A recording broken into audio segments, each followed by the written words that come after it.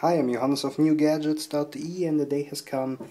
The German Dell Streak users can upgrade to Android 2.2, and for that you just have to open the menu, click on Settings,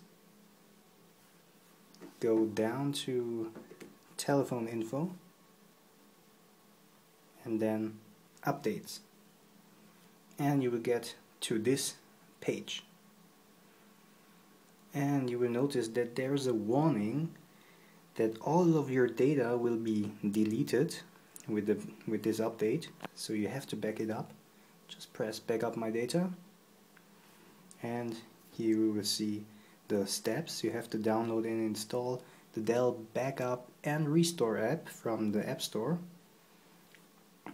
After installing, you have to save all your settings on an SD card, and later on just read the file and get your data back.